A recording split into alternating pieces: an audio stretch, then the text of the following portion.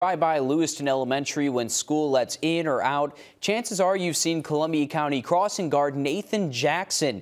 He's been in the top running for America's favorite crossing guard and received an award sponsored by Safe Routes to School. Oh yeah, and I've seen him on social media for years. Will Volk spoke with Jackson, who says he works to bring smiles to each driver while also working to keep his students safe.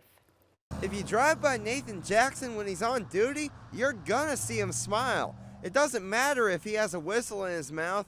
It doesn't matter if he's doing a TV interview. If he's working, he's smiling. You never know what kind of day someone might be having as they're coming through me, so I figure if I can give that positive vibe to them, it'll make their day. Jackson has been conducting traffic every morning and afternoon. And I just love what I do. I just love my job out here. For 6 years. Yep, I love my job. Working 2 schools a day, Jackson says he gets a lot of hellos. I've had people come by me afternoon saying, I've had a really crappy day or a really crappy morning this morning, and your smile just made my day.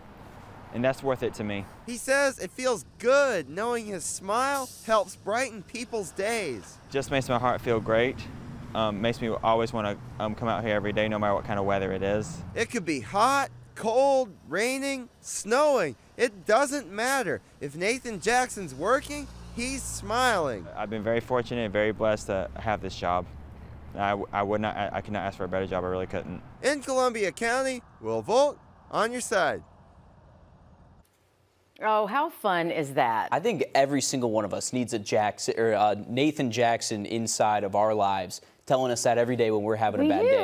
For real. You can find him outside Lewiston Elementary and Columbia Middle, just sharing those smiles. I mean, you can't have a bad day when you see that. And do what you love, and that's what he loves doing, and you can tell. It's awesome. His smile is contagious.